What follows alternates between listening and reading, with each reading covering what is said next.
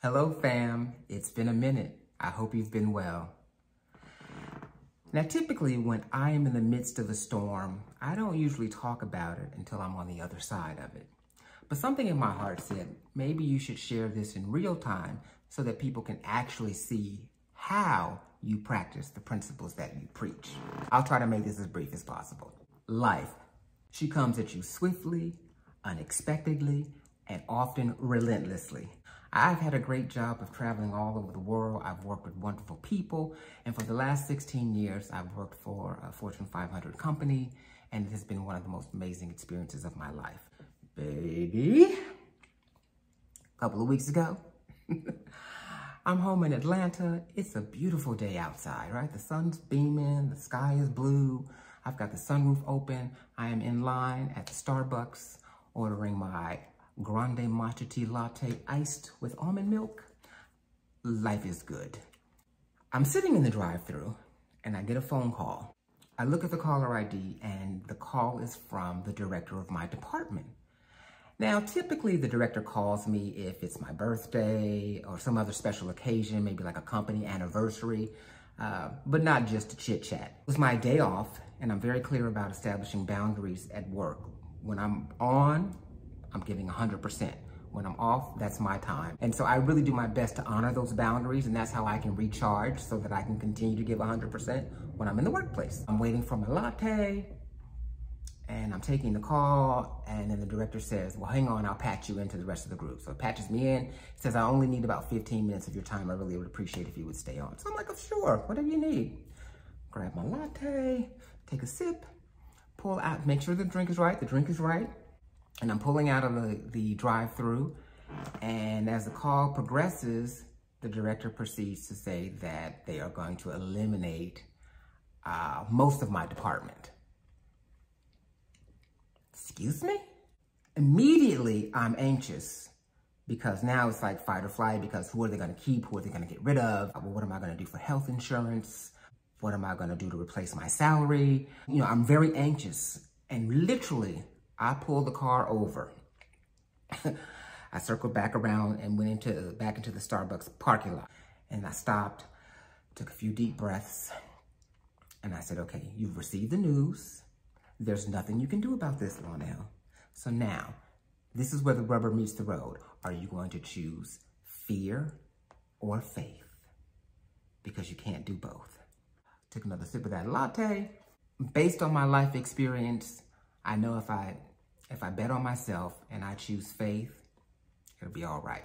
But I had a few minutes of anxiety, and literally in that moment, I just released it. I got back on the highway, I came home, and then I thought about, you know, a lot of the things that needed to be done, and I just got still. I came home, I did a meditation, did a little journaling, and the key though, because my mind still did wander, like, well, you know, but what is it that you're still good at? Or what would you want to do?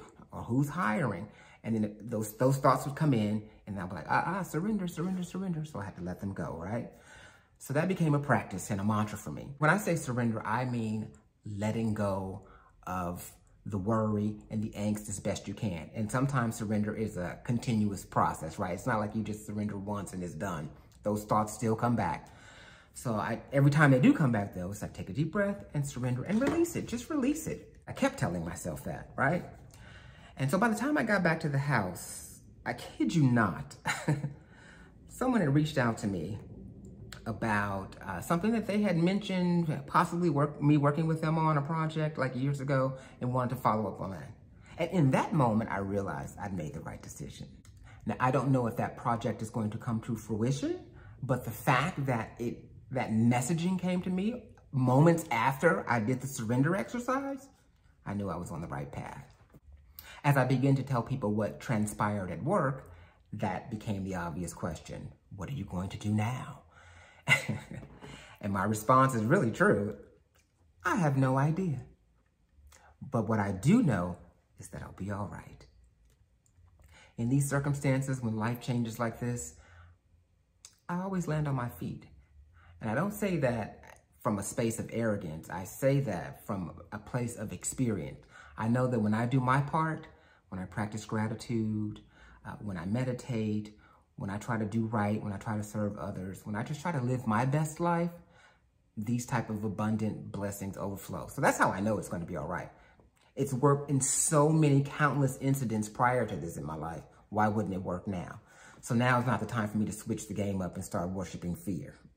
Now, while I am unsure of what my next move will be in life, I do look forward to seeing this process unfold. If you're open to the process of surrender, then the next door that opens is usually even more glorious. So I'm confident in that. And instead of me trying to force a particular narrative for my life, I know that in surrender, you kind of see the end goal, or you see where you want to be, but the how, that's what you give up. You just keep looking for the next right move.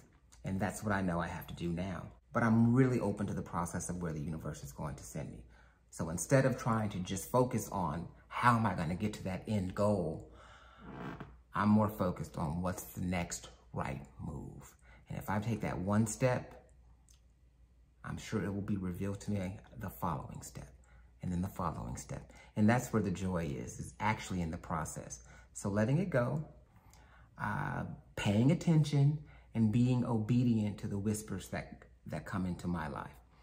So let's see how this unfolds. I hope you'll come on the journey with me. Who knows? But I'll keep it open and honest and transparent. Now, as far as the next right move, what's the next step for me?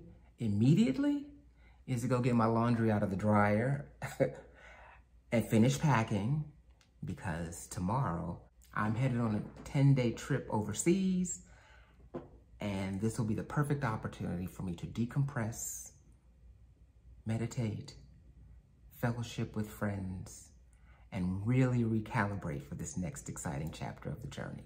So I share this to say that if you're navigating a storm, get out of your own way. Surrender to the process. Speak the answer of what you want to experience or what you want to achieve, no matter what that is, but get out of the way of trying to control how you get there. I'm Lonell Williams. Thanks for tuning in.